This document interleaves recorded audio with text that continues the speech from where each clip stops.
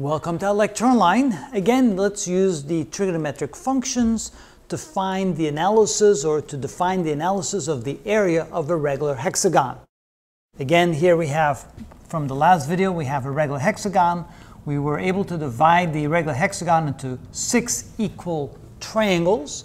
Here we've drawn one of the triangles where the bottom here is equal to the side of the hexagon. Here we have the height of the triangle, and here we have R, the 2 legs of the triangle. We also were able to define the angle at the tip of the triangle here that was equal to alpha, and alpha was defined to be equal to 60 degrees. If alpha is equal to 60 degrees, and we know that these 2 sides are equal, that means all 3 angles had to be equal to 60 degrees. We're actually dealing here with an equilateral triangle. So each of the 6 triangles of a hexagon happens to be an equilateral triangle. If we now take half the triangle in such a way that this angle now is 30 degrees, which is half of 60 degrees, we still have the height of the triangle here. We have s divided by 2 because we took half the base. We still have r. Now we have a right triangle. And whenever we have a right triangle, we can employ the trigonometric functions. So what we're going to do here is define a relationship between h and s and s and r. We can do that the following way. We can define the tangent of 30 degrees to be, and of course here's the 30 degrees, we take the tangent of that angle, by definition that is equal to the ratio of the opposite side divided by the adjacent side.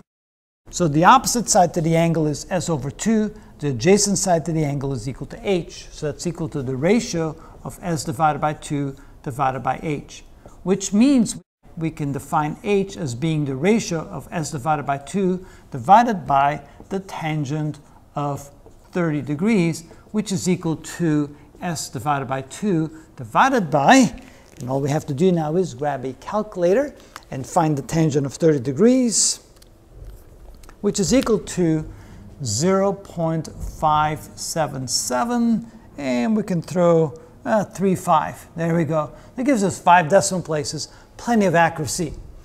Solving that for h in terms of s, we can then say that h is equal to s divided by 1.1547. So that's the relationship between h and s in a triangle that's derived from taking a regular hexagon and dividing into 6 equal triangles. We can do the same for the relation between r and s. So there we're going to use the function the sine of the angle, so the sine of 30 degrees. Again, we take the angle here 30 degrees, and the definition of the sine is equal to the ratio of the opposite side divided by the hypotenuse. In this case, the opposite side again will be s over 2, which is opposite to the angle. So we have s over 2. But the hypotenuse in this case is going to be r rather than the adjacent side h. So solving this for r, we can say that r is equal to s over 2 divided by the sine of 30 degrees. And some of you may already know that the sine of 30 degrees is equal to 1/2 or 0.5. If you didn't know that, again, you grab your calculator, you go 30 degrees, you punch sine, and you say, it's 0.5. So this is equal to s over 2 divided by 0.5, or this can be written as s divided by 1. But in other words, r is equal to s.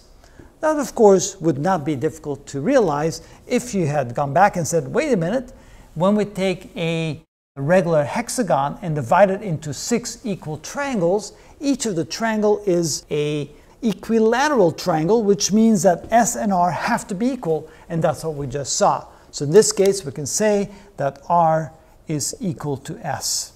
And now we've realized that using the trigonometric functions that we can have a relationship between h and s and between r and s. And therefore, we can now define the area of a regular hexagon in terms of the area of each triangle, which is equal to 1/2 s times h. And since h is defined in terms of s, we can eliminate h and we can find the area of each of the triangles.